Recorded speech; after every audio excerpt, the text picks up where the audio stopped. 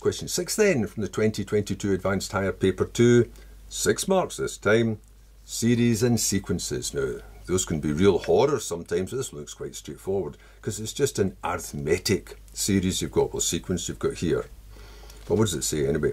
The first 3 terms of a sequence are defined algebraically, because we've got series unknowns here, by these 3 terms, where those are natural numbers.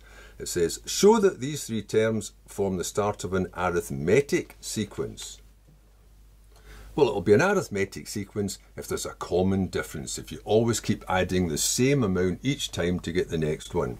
So the way to do that is just check what's been added. What's u2 minus u1? Well, that'll be 3x plus 2 minus x plus 5. So it's 3x minus x is 2x, and that's 2 take away 5, which is minus 3.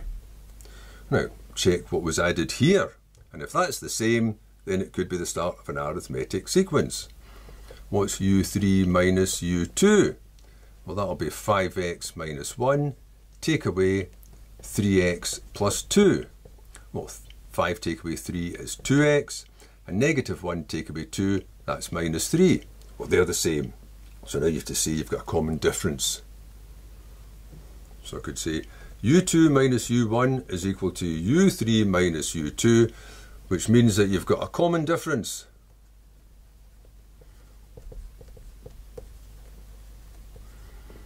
Common difference d, we'll call it, equals 2x minus 3. Maybe I should also say, which means it forms an arithmetic series, sequence. Not sure how much I actually have to write down, but it did say show it forms one, so you have to show they've got a common difference. Now finding these differences, the first one gets the first mark, finding the second one and showing that they're same gets the second mark.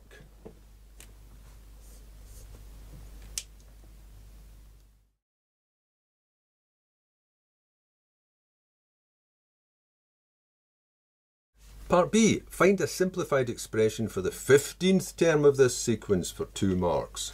Well, that's quite easy. Any particular term in an arithmetic sequence can be found by taking the first term, which you'd call A, and adding on 1 lot less of whatever the number of terms is, because you didn't have to add anything to get that first term, plus n minus 1d. So if you're looking for u15, you can just start with the first term, and add on 1 less than the 15, which is 14, of the common difference, which was 2x minus 3. Doing that gets the first mark, just for remembering that that's what you do and putting the numbers in. Now tidy up for the last mark. So that's x plus 5, and that's 14, so that'll be 28x minus, and then the 3 14s will be 42. So what's that? 29x minus 37. That gets that mark.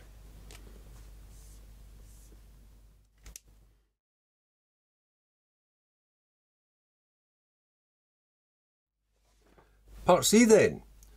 Again, 2 marks. Given that the sum of the first 20 terms, so now you're just going to use the formula for the sum, which is actually given in the front if you don't remember it. Given that the sum of the first 20 terms of the sequence is 113, I'll just put that down. The sum of the first 20 terms is 1130. Find the value of x.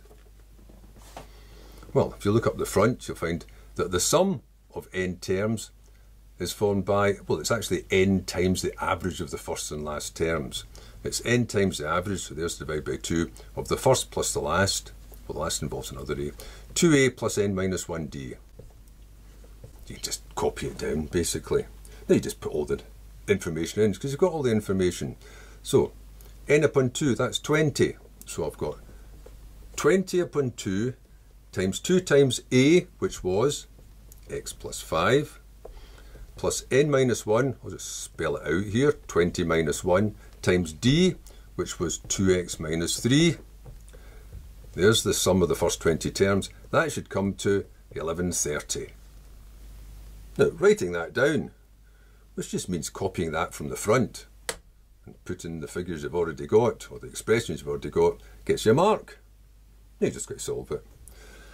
Right, so there's tons of it here. We've got 10 times. What have we got altogether? We've got a 2x, we've got a 10, we've got a 19 doubled to 38, and then we've got 3 times 19, well that'll be 60, take away 3, that's a 57. That should equal 1130. Now tidy this, I'll take that 10 across. So tidy this up, you've got 40x, and that'll be minus 47, and taking that 10 across and dividing will be 113. So the 40x will be adding that on, 160. So the x will be dividing it 4. Now you get the last mark.